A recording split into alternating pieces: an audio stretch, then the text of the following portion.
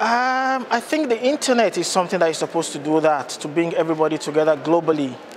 But the problem, one of the issues I have with the way the internet is being run at the moment is the fact that the power is concentrated in the hands of some very few individuals or some few companies. If you talk today, probably you talk about internet today, a lot of people will say Google, Facebook. That's what they see the internet has.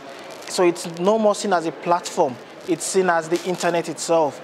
So the internet is supposed to bring the entire global community together, but rather it is like in the hands of some very few individuals or few companies, and that is where I see it as being dangerous. So I think what needs to be done is there has to be global cooperation, especially when it comes to cybersecurity.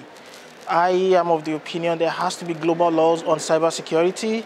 There has to be issues. This has to be addressed at the global level. It cannot be addressed at the local level. The internet, it's a global community whereby you having localized law, it's not going to work.